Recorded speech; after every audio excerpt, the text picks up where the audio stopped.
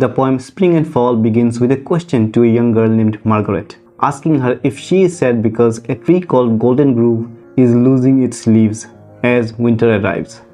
Margaret feels a strong connection to nature and is upset by this change. However, the person talking to her believes that as Margaret grows up, her feelings will change and she will cry for more important reasons, like realizing that her own life is temporary in this ever-changing world. Hi everyone, this is Roni Datta from onlinefeenotes.com.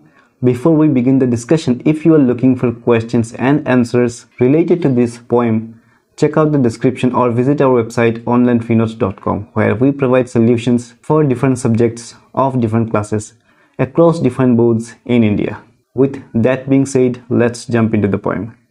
Gerard M. Hopkins' poem Spring and Fall is about a young girl named Margaret who feels sad because the leaves fall from the trees. The speaker tells her not to be upset by the falling of leaves. As a young child, Margaret finds it hard to understand things like separation, death, and endings. She does not know about the natural cycles of life yet. The speaker knows what she is feeling and thinks that as Margaret grows up, she will learn to handle these feelings better. The child and the speaker show different ways of looking at the world. Margaret is emotional and does not understand what is happening, while the speaker thinks more deeply and tries to find meaning in the leaves falling.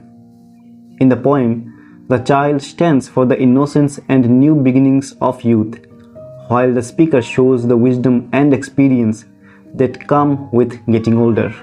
The seasons are used to show these different parts of life, with spring being like the child's fresh start, and fall showing the speaker's understanding that nothing lasts forever.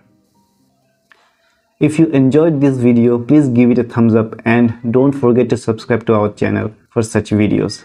Do check out onlinefeenotes.com, and as always, thank you for watching and I will see you in the next video.